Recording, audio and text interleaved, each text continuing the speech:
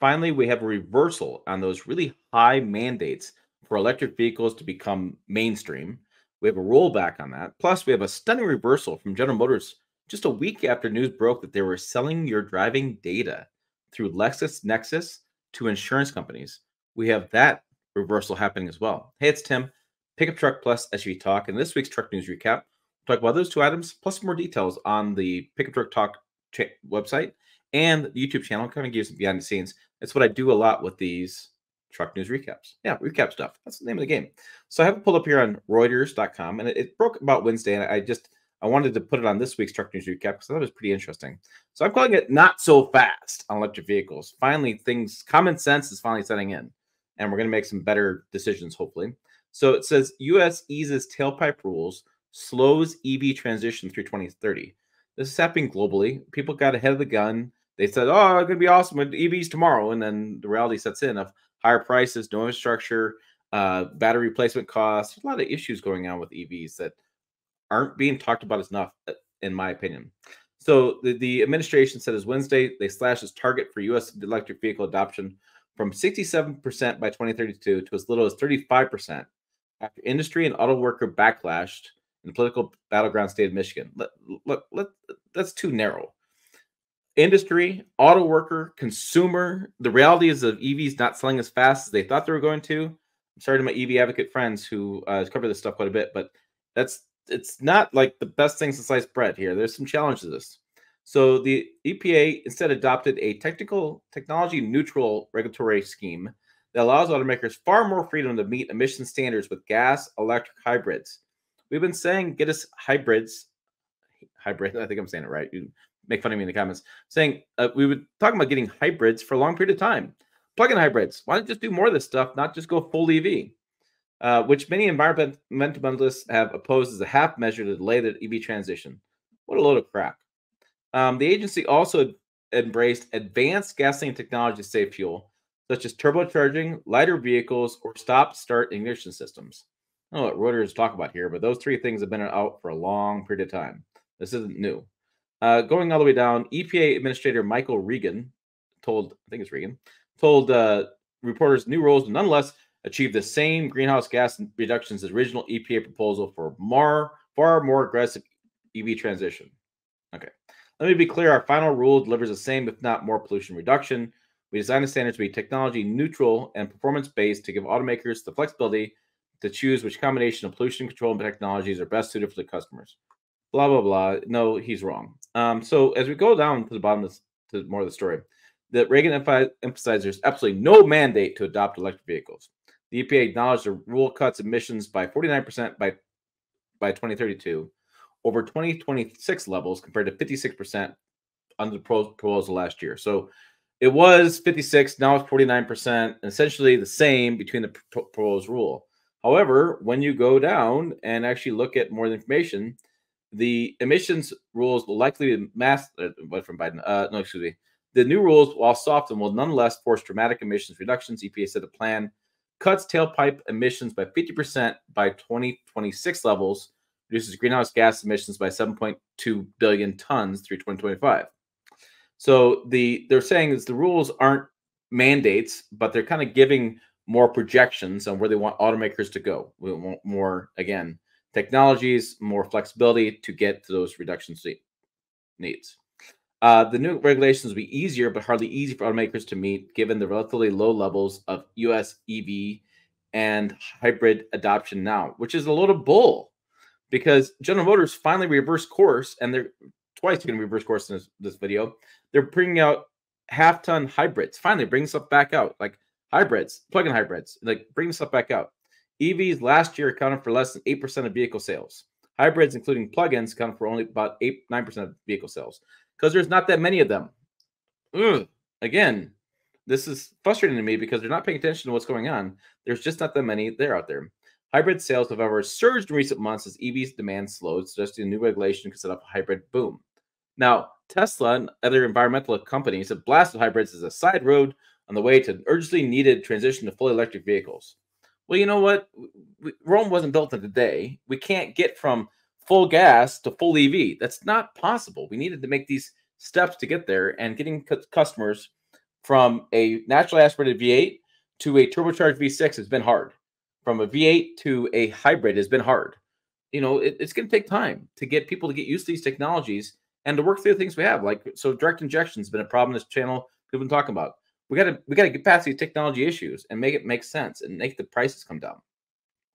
So the UAW is a fan of that. They want to, because UAW is going to lose jobs. Electric vehicles. Electric vehicles require less manufacturing, have less parts. That was a big deal. The EPA rule, though, is interesting. This is what I want to talk about. This is why a big part of this video. The EPA rules, and I'm going to scroll. Let me zoom in. Make sure you guys can see this. The EPA rule goes easier. Detroit 3's highly profitable heavy-duty pickup truck franchises than on passenger cars or ladder trucks. Okay. By 2032, vehicles such as the Ford Super Duties pickups, which is, we're talking heavy duties here, would be required to cut CO2 emissions by 46%. So we are targeting heavy duty trucks. This has been a change in the last, I'm going to say 6 years. We've been starting to look at heavy duty trucks as part of the cutting emissions. But they will still be allowed to emit more than 3 times as much CO2 than light duty pickups, such as a F-150 or Silverado 1500, and nearly 4 times as much as a CO2 as a passenger car. And the reason for that is these are work trucks. They're designed to do a job that's different, and so they have different rules for them. Once you get above 8,500 pounds GVWR, you're different rules for these. Automakers said that they changed. The final rules have made a big difference. Okay, speaking of reversals and more news from General Motors, let's go over here. My friends, GM-trucks.com, my friend Josh and Zane Merva, they talked about in a stunning reversal, GM stops sharing vehicle data with brokers. Remember the story? GM was getting data from an app. It was called OnStar Smart Driver. Whether you opted in or not, it was collecting data and selling it. So they have decided to stop sharing vehicle data, which is a huge news. We talked about this on the channel last week. We talked about it in different live streams and things. And so it's nice to see this. Listen to us. Make a change. I don't want to share my data with my insurance company, my driving data. I don't want them to judge me based on my driving to change my rate. And I didn't want that. There are people that did want that because they were like, hey, if I'm driving really well and somebody else is not, I'm not paying for that dumbass. But I think overall, as a privacy measure, it makes sense not to share. Big news. So back on, it's also big news because I want to go to pickuptrucktalk.com and I want to scroll down for a minute because there was a lawsuit filed over this as well. People have been talking to lawyers and things, but this guy had a lawsuit filed over data collection. He got turned down for insurance based on the data being sent to LexisNexis. And different people like Josh and Merva over there, they have requested their driving data from LexisNexis to see what's in those reports actually. So interesting stuff going on there. I don't think it's the final say is done with that. Maybe some lawsuits going on, maybe a class action lawsuit going on, but it's nice to see GM has reversed course. What's also new on the website, the Jeep Wrangler 392 reaches the end of the road. Yeah, the Hemi's dead. The 6.4 liter supercharged Hemi's dead. It's dead in cars. It's dead in SUVs, and it's gonna be dead in trucks. So that's that. I guess, yeah. There's also a small electric truck on sale by 2026. That's what Ford's working on. It was part of a investment talk he was giving. People were listening to the transcript, and Jill read through the transcript and wrote a story up about that because there's a BYD Seagull. And we're going to talk more about this BYD Seagull. I don't know if I didn't get a chance to follow up and see if she got a photo of this thing. Yes, it's right there. This is a $13,000, $10,000 to $13,000 EV that goes 250 miles. This has got GM scared. It's got Ford scared. It's got Tesla scared for sure. And it's got a lot of people really upset with China because China is actually bankrolling this company and allowing them to sell this at a lower rate and absorb the losses. And this could be coming to the United States. You're talking about building a plant in Mexico. And this is the big fear factor out there in the automotive market is the BYD, this one right here. So keep an eye out for this guy. It's cheap, runs on electricity. Again, fuel costs be less, maintenance costs be less. And, you know, if you're somebody that can't afford much of a vehicle price, this could be a big deal for you. So looking back on the website, what else is new? We have Ford Ranger Raptor and Ranger First Drive. I put that information out there for you guys. There are also videos as well. I kind of broke the news on the 2025 Ram 1500. Stell Power actually had the story, and Jill and I went and looked at their story and wrote up ours, and their numbers were actually wrong. And so I think our numbers are accurate looking at the data that we saw on the fuel efficiency or fueleconomy.gov information that her and I both double checked. And so those are the numbers. And I think it's interesting. It's created a lot of debate online whether the high output Hurricane engine should be compared to the outgoing Hemi engine in 1500, and why it's not being compared to the 6.4 liter supercharged engine, because they feel like that should be the way it is. I've heard that confusion from people, and I can strongly disagree. I disagree because the 6.4 liter supercharged engine was in the TRX. And so you could say, well, hey, there's no apples comparison, but you have to compare it to something. And now they're doing this top tier engine and this top tier trim, it's a 1500. I'm sorry, but I'm going to compare it. And the fact it gets worse fuel economy than the outgoing Hemi, even though it's got all this more power and it requires premium fuel over 89 octane. I think it's important for customers to understand that. So when you're buying that tungsten, that $90,000, $100,000 truck, you know what you're getting into. I have my big price difference, the video I put out for the Ram 1500 Bighorn versus Laramie. We talked a lot. I did a build and price on that because there's a lot of conversation about why I bought a Bighorn, why not buy the Laramie. There's Hyundai Digital Key. This is a really interesting story Jill's got on the website. The Hyundai Digital Key is free, as she says in the story. We've seen this time and time again where subscription-based services are getting monthly service charges, like OnStar from General Motors. We're seeing the app from like Toyota's Connected Services app. You have to pay for remote start. This is the first time we've seen an automaker actually say, no, it's free. We're not gonna argue about this. So you can check the app, you can log it, you can walk up to your Hyundai and get in by not having the key in your pocket. You know, there's a lot of things that people like as far as, and Jill points out, as a runner, she doesn't want to carry a key fob and this and that. She just wants to carry something simple. And she actually put the digital key on her watch, and she actually walked up to the vehicle and tap her watch on the door handle and hop in, which is pretty nice. If you think about a running situation, or if you're out canoeing somewhere, out fishing, you don't want to carry your keys on you. You know, you can just use your watch to get in your vehicle. I kind of like that. And so also new is the 2025 Nissan Kicks. This is interesting. Look at this thing.